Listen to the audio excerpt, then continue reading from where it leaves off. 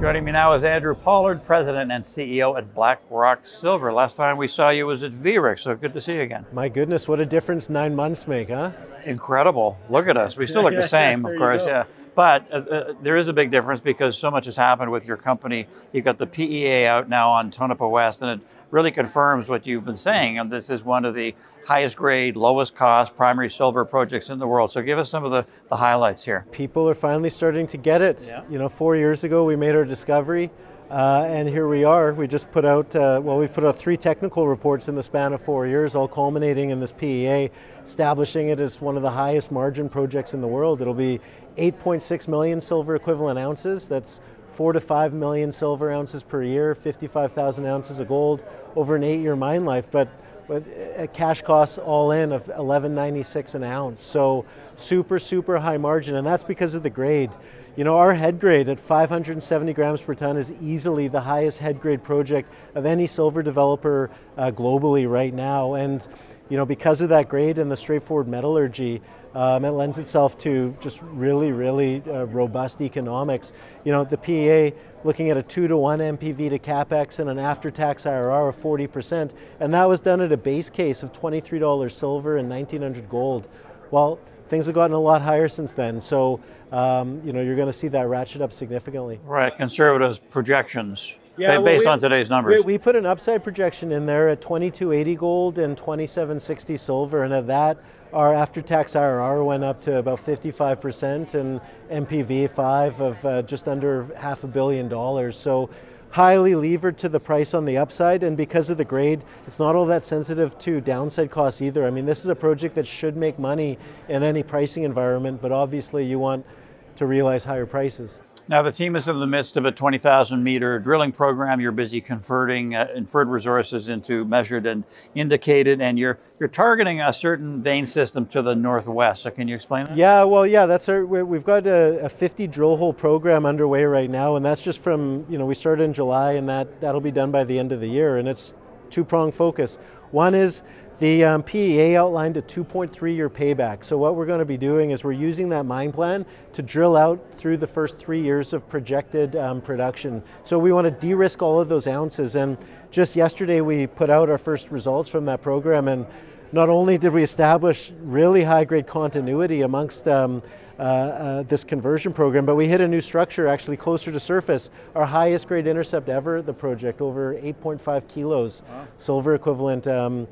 So we've got a new structure that means we'll likely be able to start mining even earlier, which should help to blow out the economics and bring down that payback as well. The other thing we're doing is, you know, we don't just want to be converting ounces, we want to be adding new ounces. And you know, even though it sounds like we've got some new tons we'll be adding on that, the new ounces we expect to add, we've got 1 kilometer of vein corridor that we've yet to drill out, and it's bookended with mineralization on both sides. So what we're going to be doing is just drilling and putting some widely spaced holes throughout that kilometer. We think by this time next year we've got potential to add another 30 to 50% more ounces just on that expansion drilling. So one, convert the inferred to M&I, de-risk the project through the payback period, which is off to one hell of a start.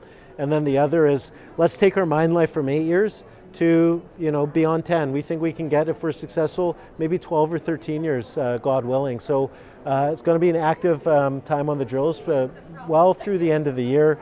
Eric Sprott gave us $5 million right after we put out our PEA in September. So we'll use that money to keep the drills there early into next year as well. And we'll just keep adding drill holes as targets emerge based on the success of the expansion holes we've got underway right now. So Eric Sprott now owns about 15% of the company, non-diluted.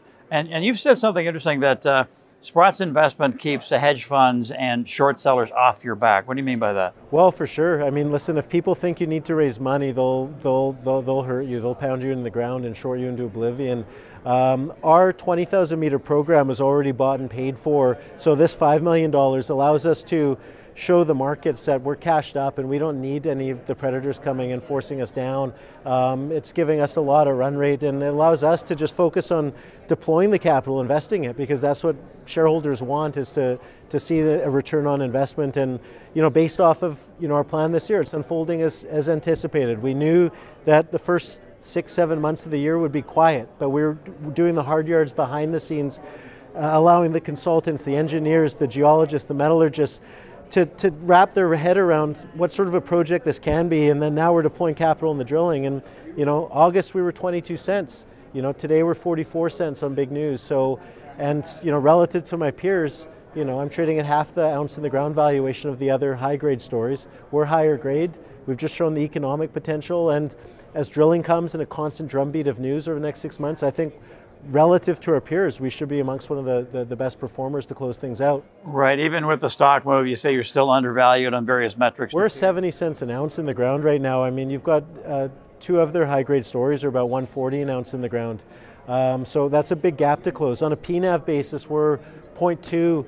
Other PEA stage projects are 0.5, 0.6 in the silver space. So, we're 2x to catch up with our peers, and that's just if everyone stays equal on the ounce in the ground. 2x, 2.5x on a PNAV basis. Any which way you cut the cookie, we're undervalued. But, people can understand the drilling we're doing right now. It's not just, we're not putting out random intercepts in space. Every intercept we're putting out tells a story. One, we're tying together the high grade and de-risking ounces here, and the other is we're adding not just ounces but mine life, and it's very straightforward so people can follow along in real time. Right. So post PEA at Tonopah West, post Sprott investment, post Beaver Creek, where I understand there's a pretty good buzz for the company, is the market starting to get it a little bit more? Yeah, volume's picked up. We've gone up 40-50% in the last month and a half or so.